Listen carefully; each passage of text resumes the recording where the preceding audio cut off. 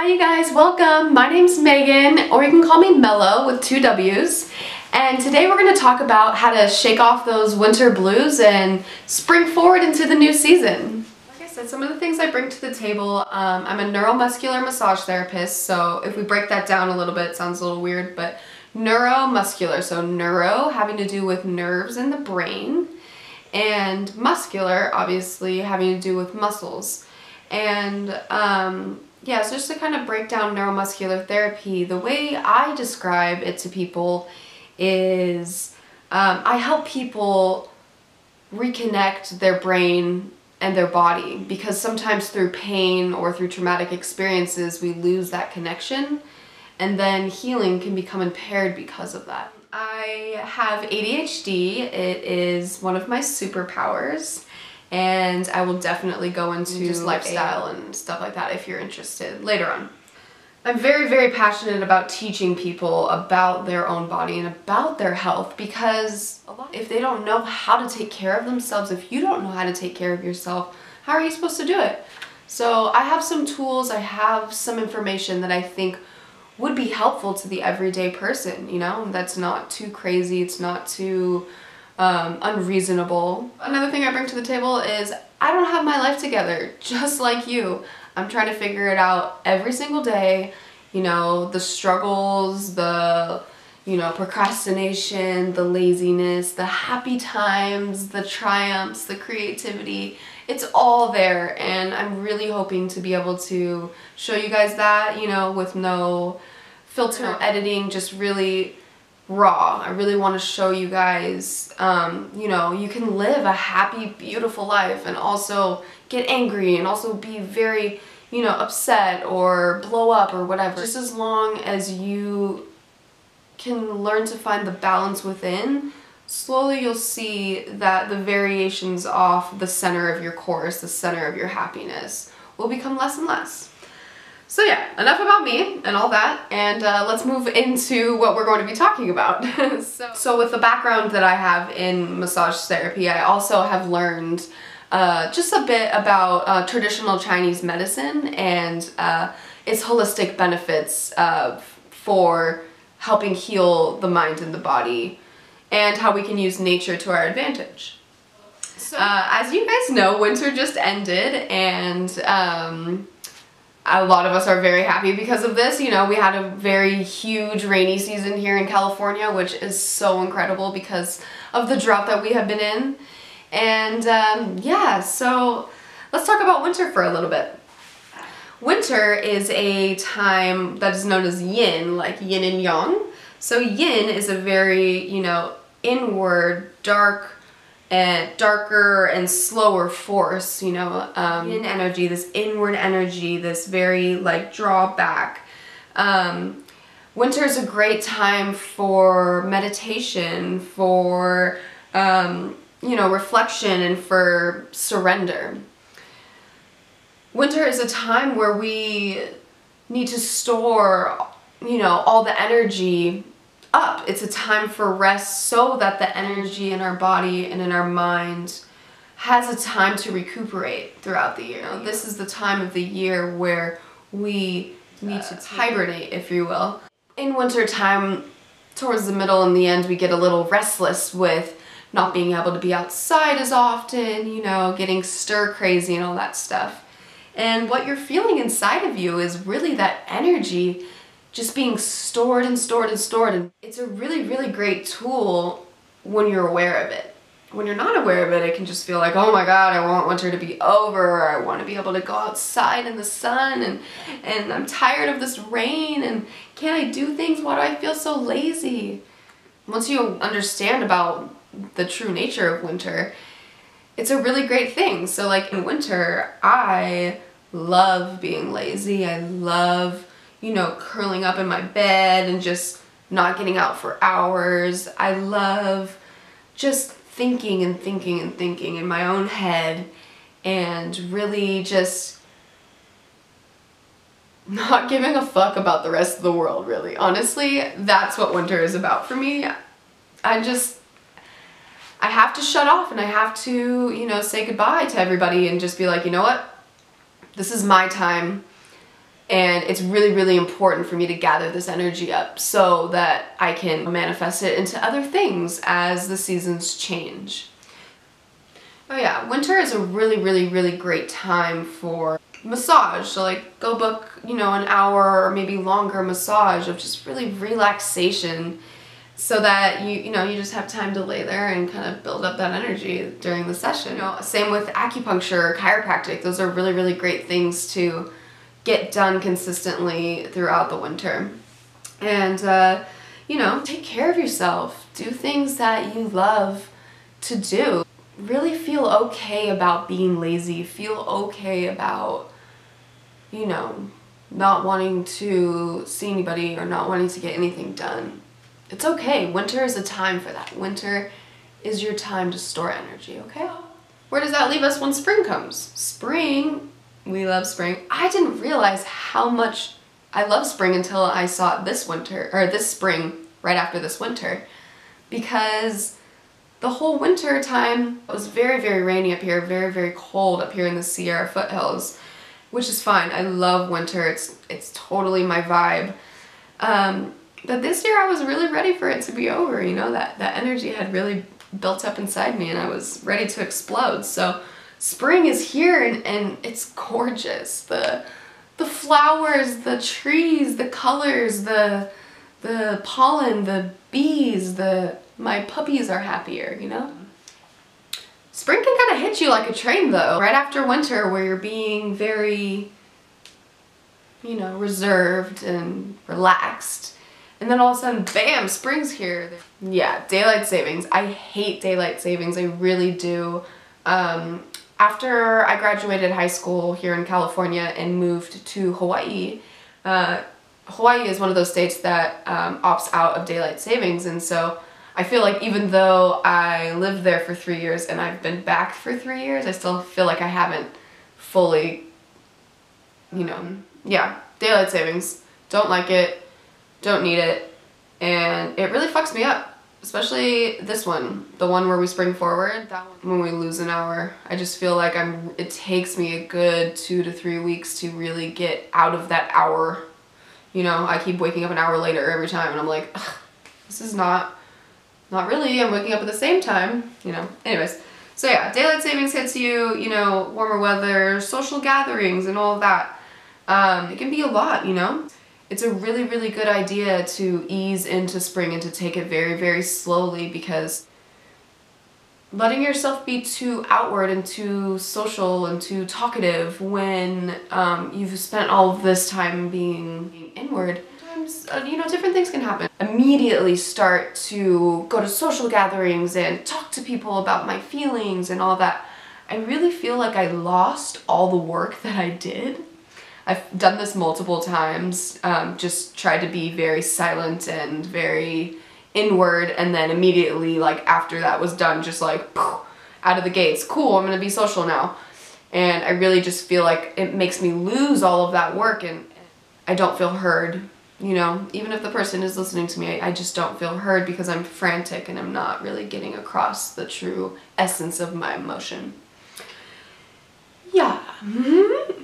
Yeah, it's really good to start getting creative, you know. I'm creative all year, but I'm really finding as soon as the spring came, more of my ideas and more of my projects, excuse me, more of my projects have come to fruition and have really just, I've been able to sit them out and see them to the end, you know.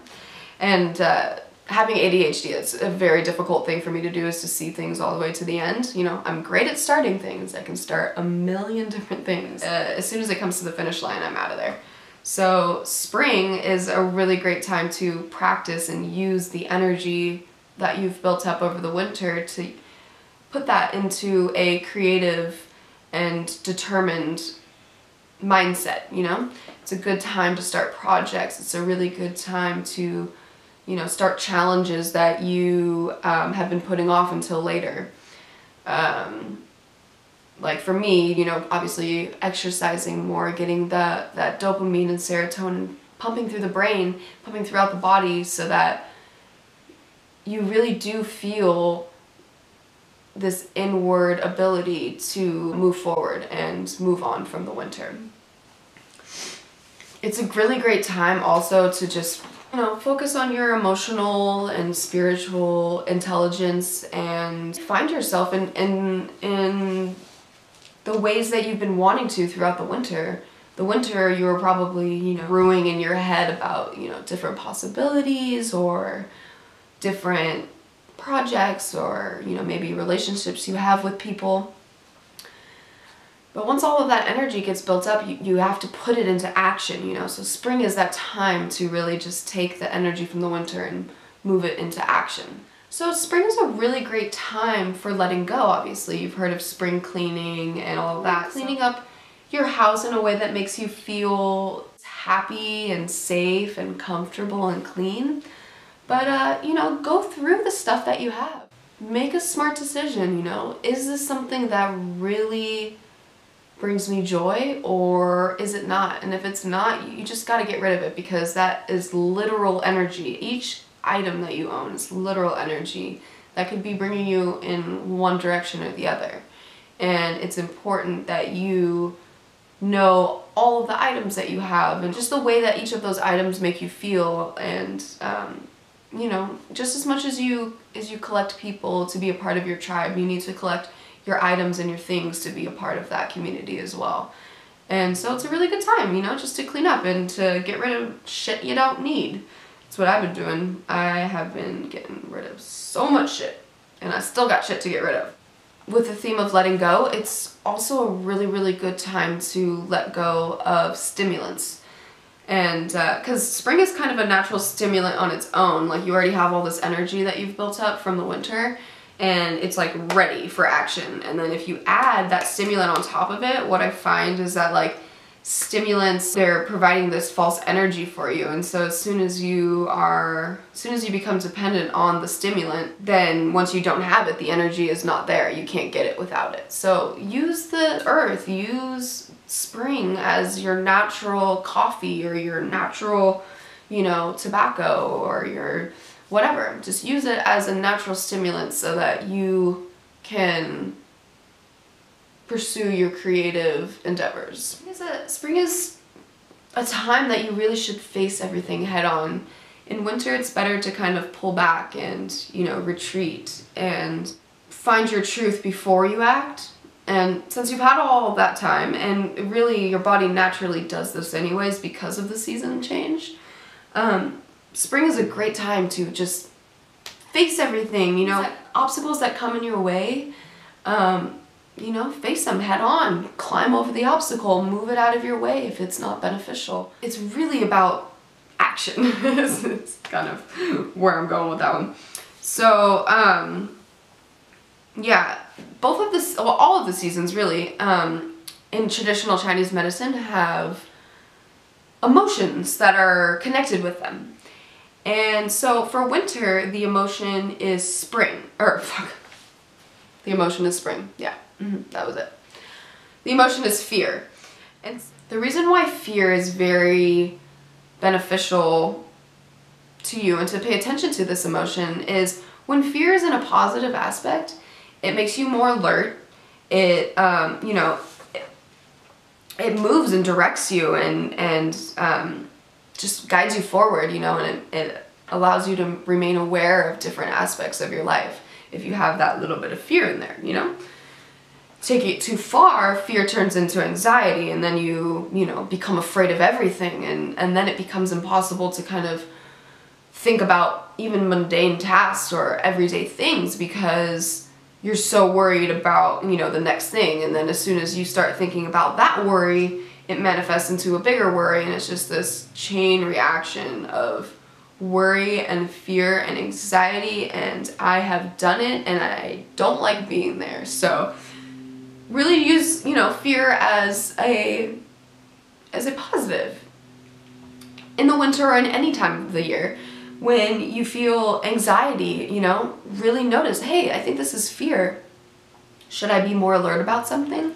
Is there something I'm not aware of? Is there something that I'm missing? You know, use it as a tool instead of like, oh my God, no, fear, it's so scary, I can't have this. And then you like create this anxiety anyways. So embrace it.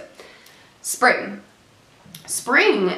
emotion there's different aspects. So anger is the emotion that is associated with spring.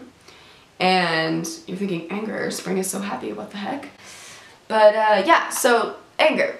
So in the negative, obviously you guys know what negative anger is, you know, people wanting to fight or yell or be condescending or whatever.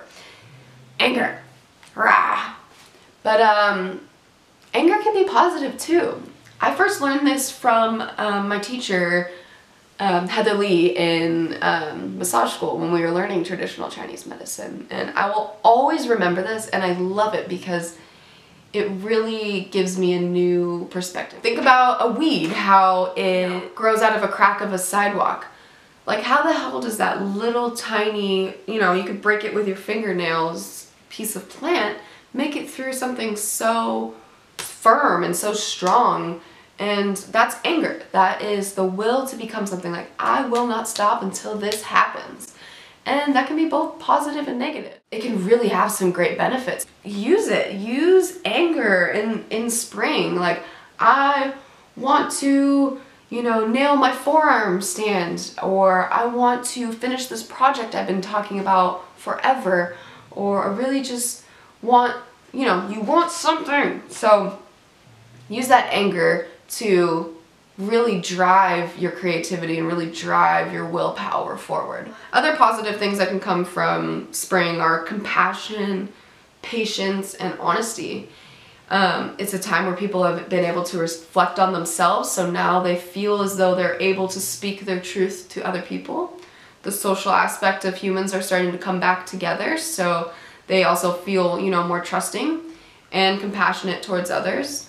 They're out of their own little head from the winter, so it is easier to be compassionate towards others. Spring in the negative can be that anger, like I explained earlier, also just frustration and bitterness and irritability.